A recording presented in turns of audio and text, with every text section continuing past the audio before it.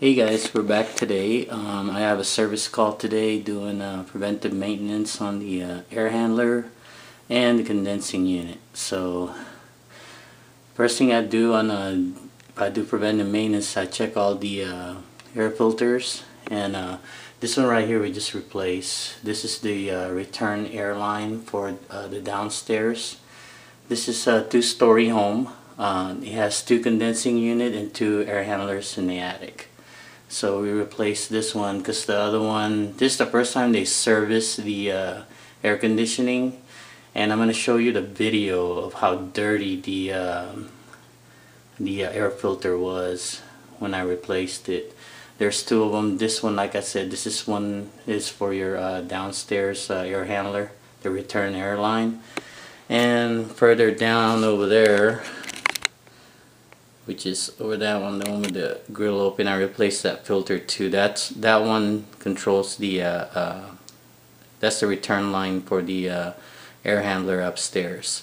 This is a two-story home, maybe like a 3,000 square footage home, 3,000 plus. So, and they wanted to get everything checked out. So we started with the air filters for the return line, and we also did the registers. We did the ones upstairs already. So after we get done down up here, we'll do the registers downstairs also. So they were dirty. They were like dust particles hanging out, you know. So we have to vacuum that out and clean it. So all right, up to the attic. Hey guys, I'm back.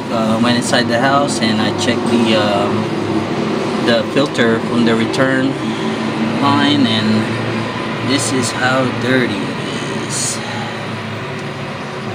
The other one, there's two of them upstairs. Both filters are the same, so the other one's already in the trash, and this one is gotta show for you know, you gotta change your filter with all this stuff. Creates a lot of restriction on airflow. So, wow, been a while since this thing is replaced. So, glad they called. All right. Hey guys, we're back. Here's my tool bag and lights I'm gonna need. We're gonna go up in the attic. There's access to it. So there's two air handlers up there. Like I said, it's one for upstairs and one for downstairs. So we're gonna both check them out today. Alright, here we go. Hey guys, we're back up here in the attic, and this is our service call for today. We're gonna be doing preventive maintenance on this air handler right here. This is two-story home.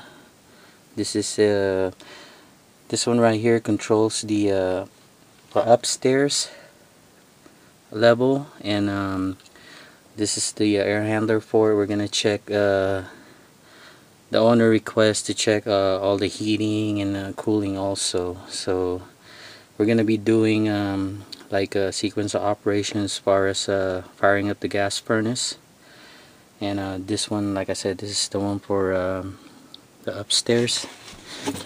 And over here on this side, this is gonna be for the downstairs. So there's the air handler for the downstairs right here.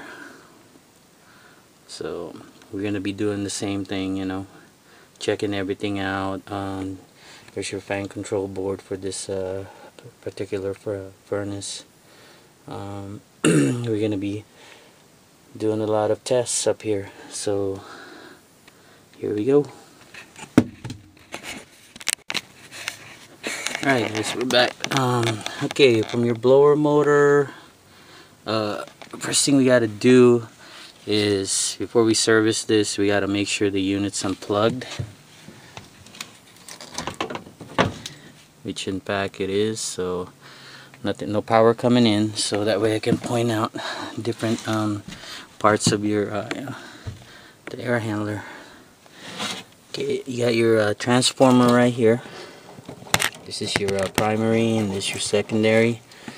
your single run capacitor, and right here this is your fan control board, and this is our 5 amp fuse. This is your low voltage wiring from your thermostat. And over here on this Molex plug, which is this part right here, this is where all your rollout switches and your main limit or high limit switches wired up, and also your pressure switch from your inducer draft motor. So and this is the wire that goes to your door switch.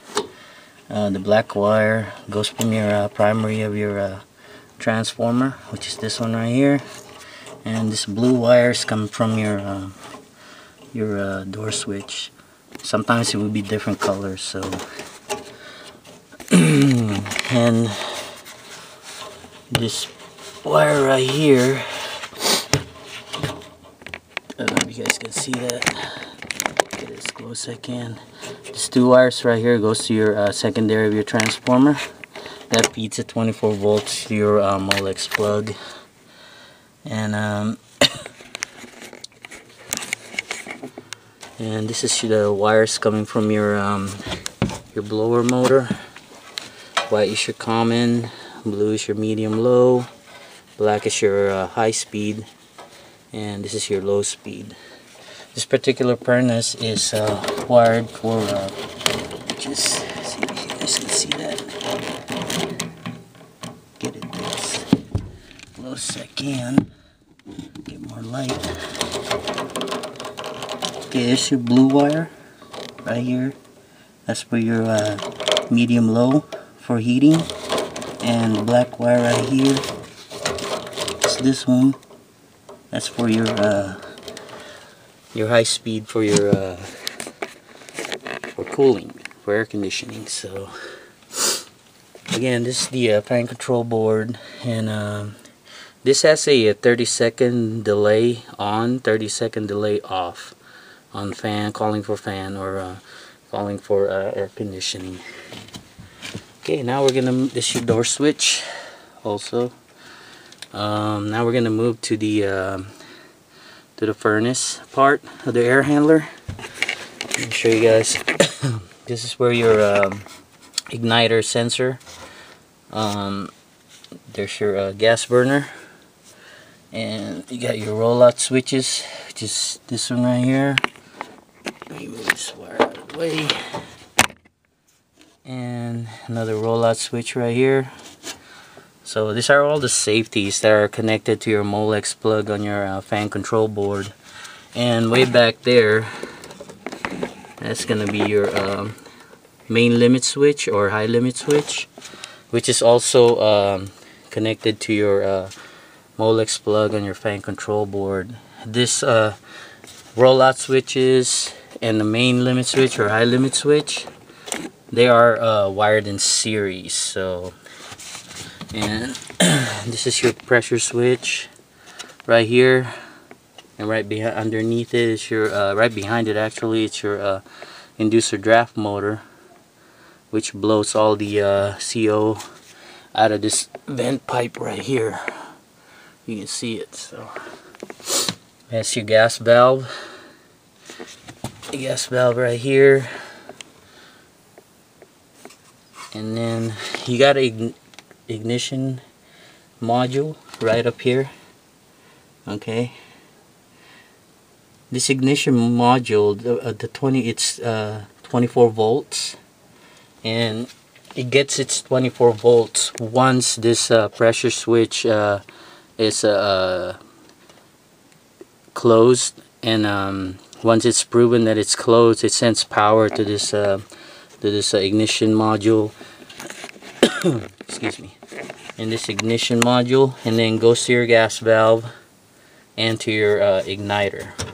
So once this pressure switch is proven closed, the ignition module sends 24 volts to your 24 volt coil, which is right here from your gas valve, and then opens up the valve. The igniter also, once this closed and this is energized, it automatically will start your your spark sensor igniter right here, and it has a the flame sensor and spark igniter in one, so that way it will sense the flame and then also make that igniter goes too. So basically that'll be it. I mean, pretty simple, you know. Wish I could take this up and show it to you guys, but see one. I don't know if they have a screw behind there too. But that's what it is right there, the ignition module. You know, some models don't have it. Some models will just have your rollout switches, or your main limit or high limit switch directly goes to your gas valve. So there are different types of system. So this one right here happens to have an ignition module, some don't. So what it is, like your rollout switches or main limit or high limit switch will directly be connected to your gas valve, your pressure switch also, and your igniter. So but this model right here has the ignition module. So what we're gonna do is we're gonna run some tests. Since we have the unit out right now and it's already, like I said, it's power off, everything's unplugged, we're gonna check out you know, like I said, we're gonna ohm the transformer, check it for ohms.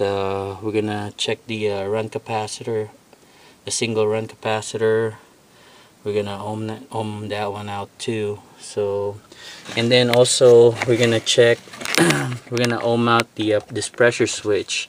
So you're supposed to read infinity, but you know, if it's if you don't read infinity, that means the pressure switch contacts are stuck. So that's one thing you gotta check out too. And also the rollout switches, which is this two right here, and the main limit. This one's supposed to be always closed. So, and this rollout switches are manually settable. If you can see the red part right in the middle, just that one and that one right there with my fingers. So yeah, we're gonna, like I said, we're gonna start over here. We're gonna check our transformer. We're gonna ohm it out. We're gonna take it out from the connections from the fan control board. We're gonna check for resistance. So here we go, and we're gonna also check the microfarads for the single run capacitor. So here we go.